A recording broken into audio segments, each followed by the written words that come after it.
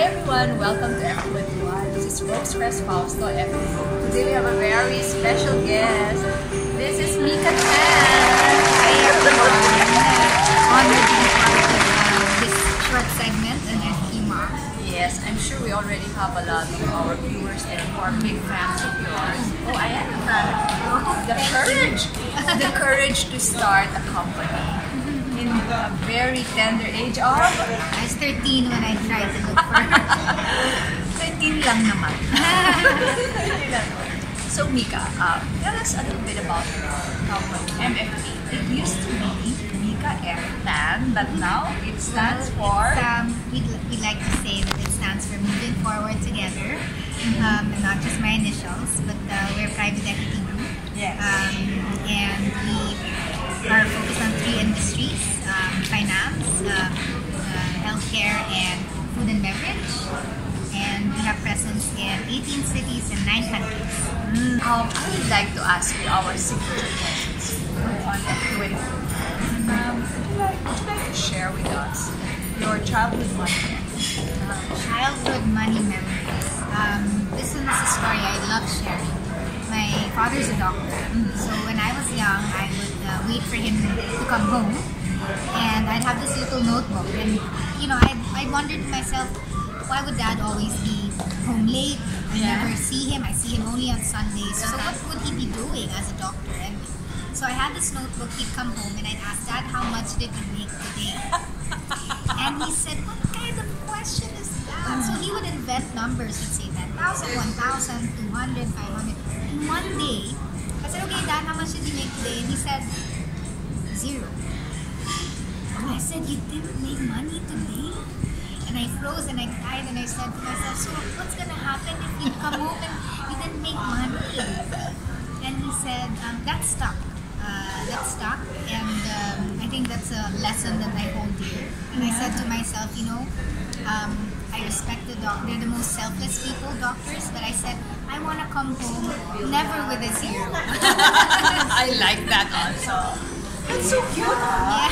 We're such an auditor at a very tender age. How about any FQripot tip there for millennials who are also starting out their own companies? Wow. One, it would be stay close to amazing women leaders like Rose Fausto. I just want to share, I've been following her for years. I didn't expect that we would actually have, a date today. A date. And also I want to share that I think the tip, I'm recently married. Yes! Recently married, and I think my tip would be do something that your future children would be proud of. And I think Rose has done it tremendously well, and I'm looking forward to learning from her more. And it's really fail forward. If you've never failed before, then you're in trouble. Yes, that means you haven't tried. You haven't tried. If you have failed, keep on. We all have. We all, some in different aspects of our lives, are still failing, but always to move forward together with the right foot. Yes, and of course, hindi kita makakawala na. Kasi ako, I heart weddings talaga. I'm a hopeless romantic. Hindi, hopeful romantic. Can you just share with us what made you think that this is it? This is the time to get married?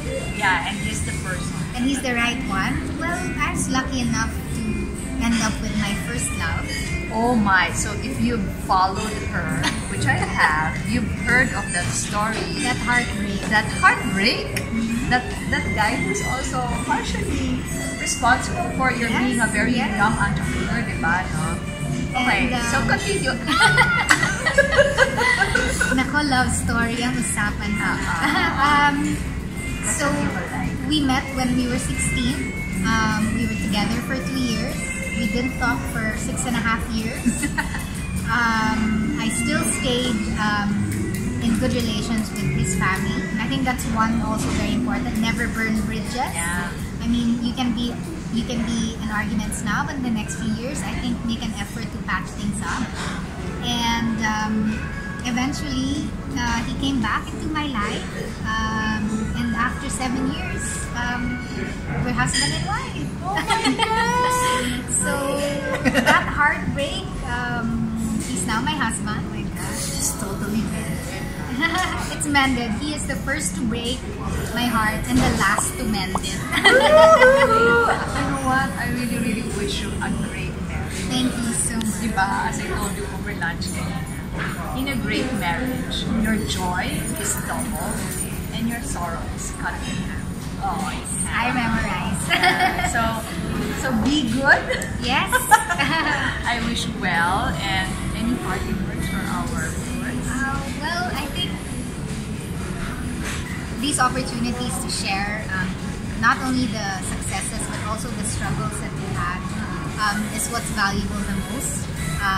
And just keep moving forward with the right people and fail forward also. Yeah. Thank you very so much, my much. dear. And pagka-pregnant na, Yes. kwentuhan na rin tayo. Yes.